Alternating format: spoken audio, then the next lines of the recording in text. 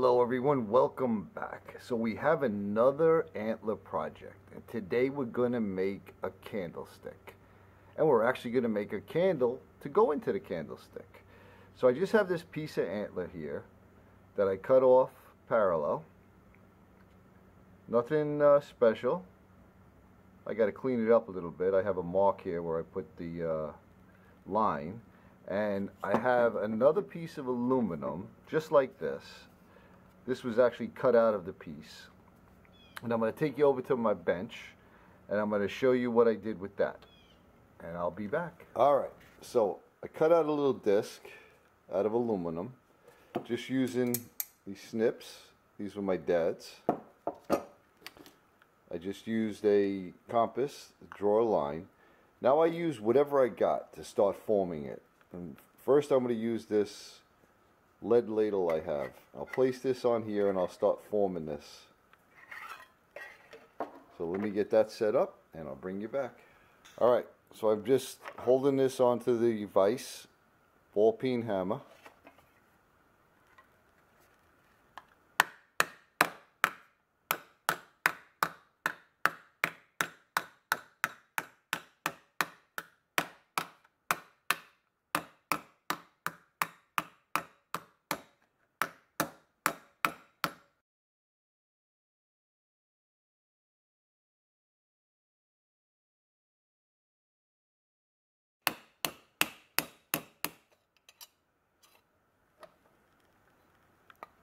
Alright, so you get the idea. I'll continue on and I'll bring you back. Alright, so we got it at this stage, looking good. I have an assortment of hammers. I have a block here with an 1 3/8 hole. So we're going to continue to form it down till we got it where we want it.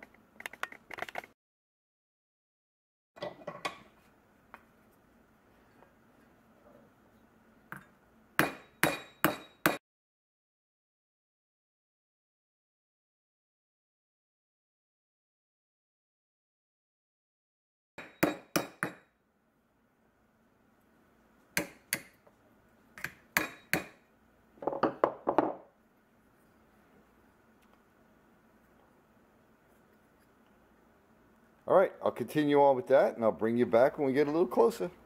Alright, so here we have it so far.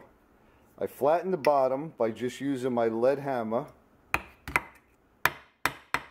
and going down like that. Now I have a pair of duckbill pliers and I'm going to open this up a little bit, up on top.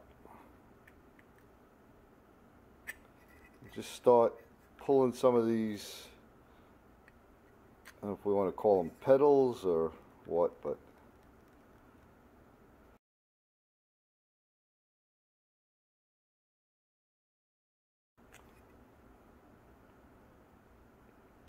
alright, I'll continue on with that and I shall bring you back. Alright, so I got it over at the belt sander and I'm just going to kind of sand the edges till I got it to the shape I want.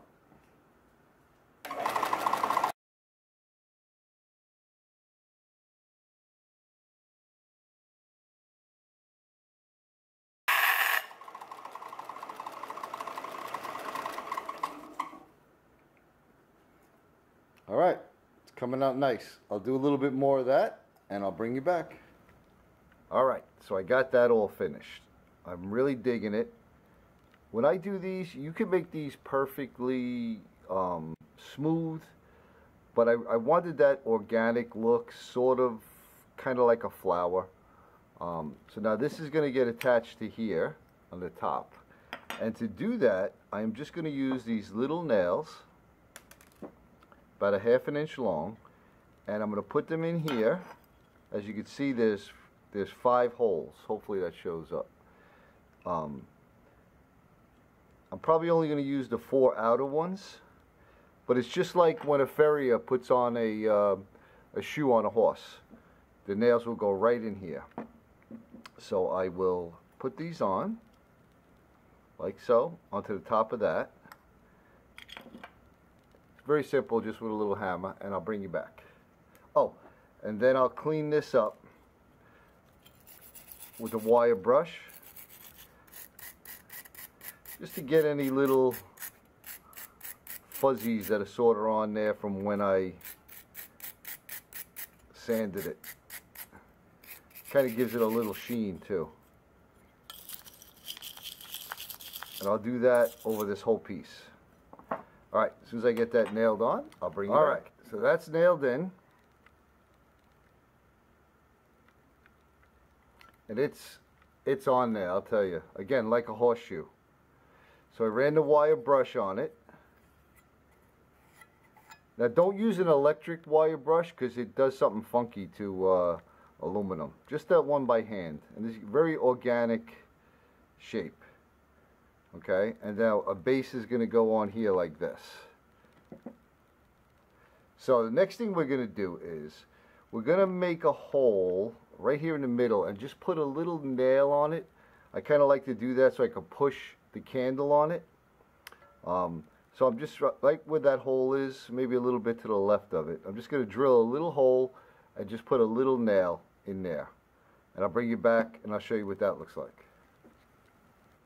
Alright, so there's the nail. Just a little bit left to that. That was originally my center point. But when I formed it, I guess I really didn't pay too much attention to that. It's where I used the compass to make the circle. But that's not a problem. Alright, so now the next thing we're going to do is we are going to figure out what kind of base we want. So I'm liking it so far. We got to clean it up, like I said, and we'll probably put a clear finish on it. I think that'll look good. But let's get a base going. All right, so I have this scrap piece of wood. It's got a hole in it, another hole there, but it doesn't really matter because we're gonna paint this, so we'll fill in any holes. So what I'm gonna do is I'm gonna get my compass again and draw a circle. I think I want a round base. And I'm going to cut that out on my little scroll saw. So I will draw my circle, I'll bring you over to the scroll saw, and I'll show you how we do that. Boy, seashells by the seashore? Man, my tongue got a little twisted up. Alright, I shall be back. Alright, little scroll saw action coming up.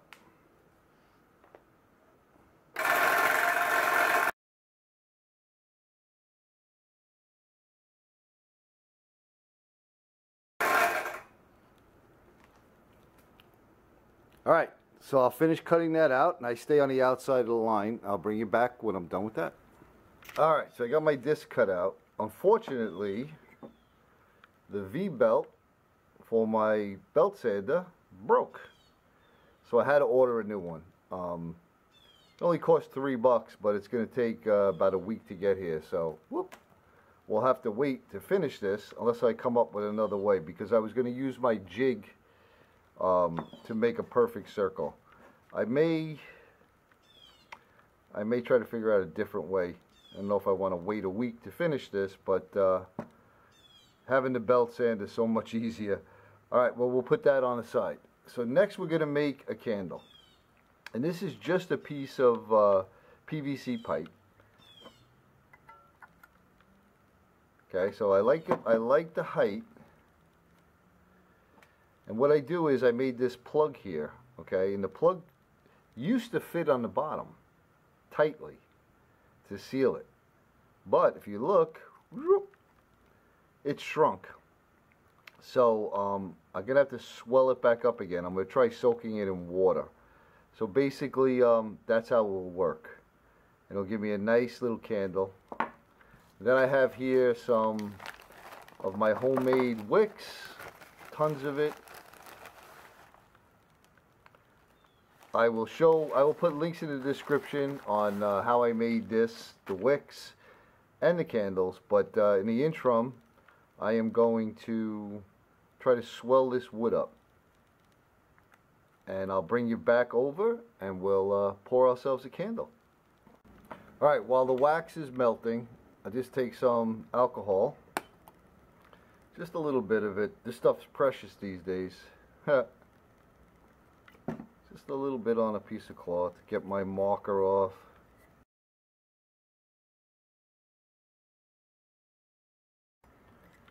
Alright, now I'm going to take some of this clear acrylic sealer and I'm going to spray the whole outside. I'm not going to spray inside the cup, just on the outside. Alright, and then I'll let that dry and I'll bring you back. Hopefully the hopefully the wax melted. Boy, tongue twisters today. Alright, I'll be back. Alright, it's swelled up quite a bit, but I did have to put one little tiny piece of tape there to plug that up, okay? Not much. So next thing you need is just some cooking spray. Spray a little bit on a piece of paper towel. And run this all along the inside of your mold. I'm going to make sure all the surfaces are covered. And a little bit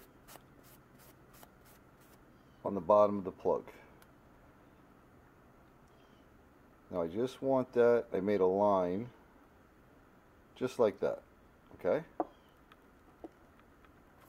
Now I have these two stir sticks, popsicle sticks, taped on one end, make sort of like a tweezer. And now we have our homemade wick. We got our wax there. It's almost all melted, but it's melted enough to pre-wax the wick. So soak it in there.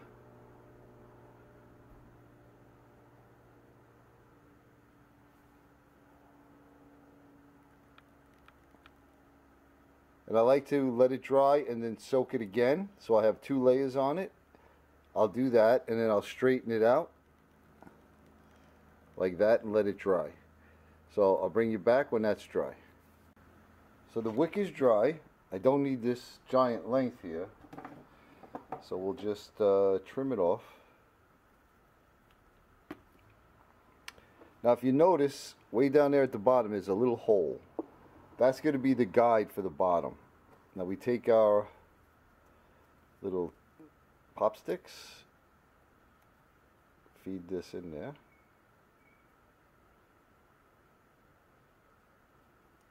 Like that. Okay, now we're going to get that at the right height.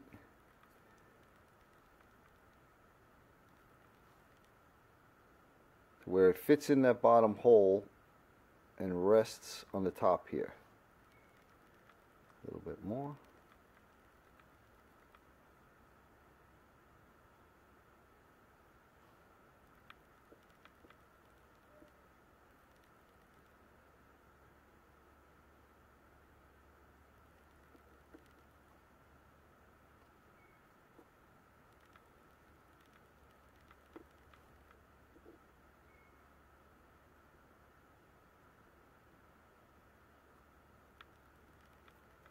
You want it so it goes in nice and straight. It's a little fiddly, but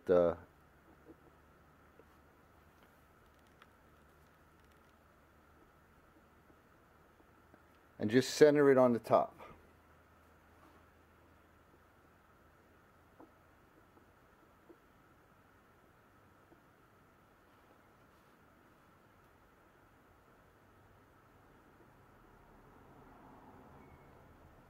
I'm a perfectionist when it comes to that. Okay, so now I just have a little cup. I'm going to get our wax out and pour it in.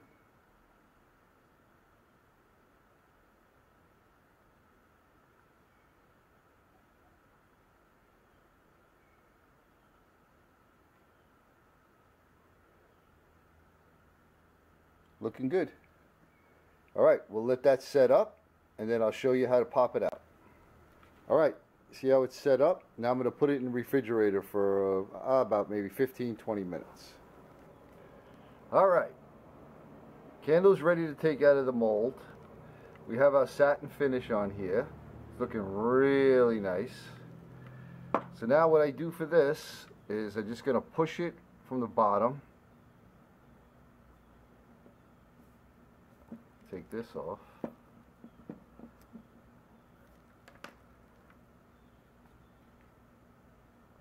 And there it is. And we got a little shrinkage here, but that's okay. Now, what I do is I take a razor blade,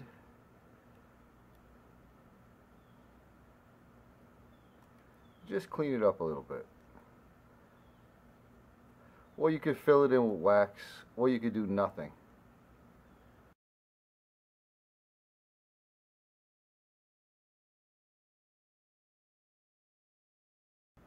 Okay, enough playing with the candle.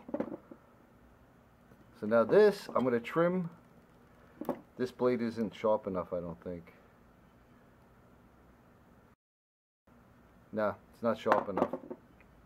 So I'll trim this off the bottom, and I'll trim this right about there, and then this is going to go right onto our nail, and that'll look like that. Alright, now I have to decide if I'm going to use an alternate method besides my belt sander to finish the base. So I'll bring you back when I get that in perspective. Alright, well, it was a split second for you, but like a week and a half for me. I ordered the belt from Harbor Freight, but it still hasn't even gotten here yet. I don't know why it's taking so long, but it was only like $3, including the shipping, at $3.27 or something. But they seem to be shipping it by Wells Fargo and Pony Express, and I haven't gotten it yet. So I was searching online looking for a replacement belt, and I could not find what belt it was. I figured out what the dimensions should be, but I'll tell you, it was kind of a bear to find it. And then I found a guy on YouTube showing how to replace it. And then he said, by the way, if you're looking for the belt, and he kind of went like this. It really didn't show the whole thing, but he said it was a Gates 1210. And I looked it up, and lo and behold, that is the belt. It's a 3/8 by 21, 9.5 10 millimeter by 535 millimeter. Industry number 6721, and this belt fits perfectly. It runs so smooth. So in case anyone's looking for the Harbor Freight 4x36 belt sander V drive belt, this is the puppy. So that's a customer service announcement. All right, let's get to it. So we got the jig on, we got our disc on, and we're going to start sanding away. Remember, if you have a vacuum, attach it. If you have a dust mask, use it. If you don't, use a bandana, whatever you got to use. Let's get at it.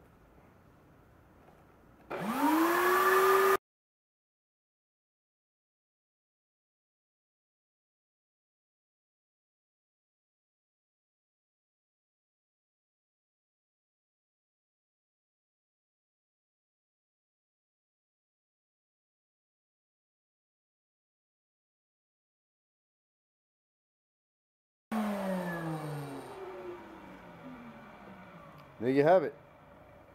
As close to a perfect circle as you can get. Alright, so now I'm just going to round this off. I'll probably just use my router. Not very exciting. Then I'm going to sand it, and when I get it finished sanding, before I put the coat of black paint, which I decided to paint black, I'll bring you back and give you a close-up. Alright, so 3 Goo Goo Doll songs later, it's all sanded up. Nice and smooth. Now I chose to keep it relatively simple, just rounding it over, and I'm going to paint it black like I mentioned because I want that contrast, but you can do anything you want. You can make this square, you could stain it, you know, paint it red, purple, green, whatever you want. It's yours if you make one. So I'm going with the black. I won't bore you watching paint dry. So I'll put a couple coats of black paint on this, and then we'll finish it up, and we'll light it up, and we'll see what it looks like. So I shall be back when the paint dries. Alright, so the paint's all dry. I'm digging it. It's going to look like this. So now I have to drill a hole here, right in the center. So I won't bore you, but I'll drill that hole, and then I'll bring it back, and we will screw this together. Then we'll have one more step. attaching this little piece of felt on the bottom, and then we're going to light her up. So I shall return. Alright, so I got the hole drilled. I did a test fit. You can see there's a little mark there. So just using a regular sheetrock screw. There's the hole.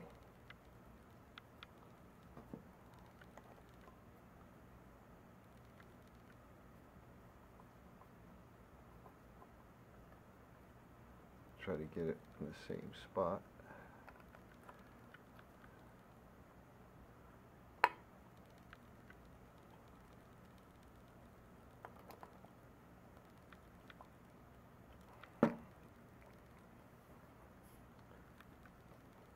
There you have it.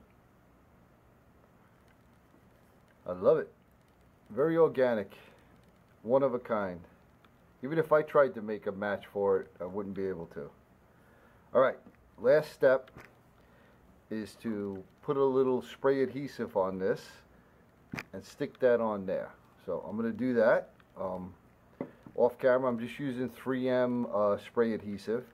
And then I'll bring you back and we will move the camera into a position where we can see this candle lit up. I shall be back. Alright, so I got the felt on there. Looks nice. I have my candle here. I have a spare candle. And like I said, the candle just gets pushed onto that little nail that's sticking out. Try to get it as centered as you can.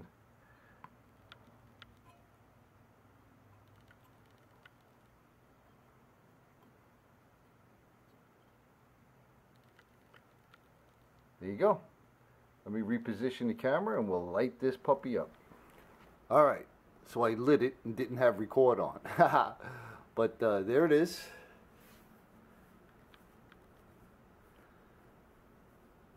I love the shape. It's so organic, so twisty. Sort of like a flower, or maybe a mushroom.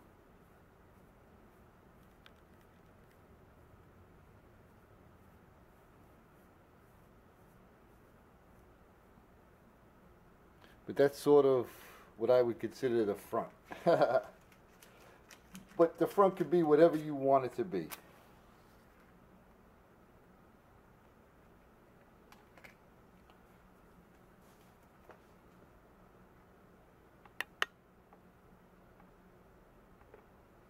The homemade wicks and candles, they work really great. I mean, look at the size of the flame. And that candle will last a long time.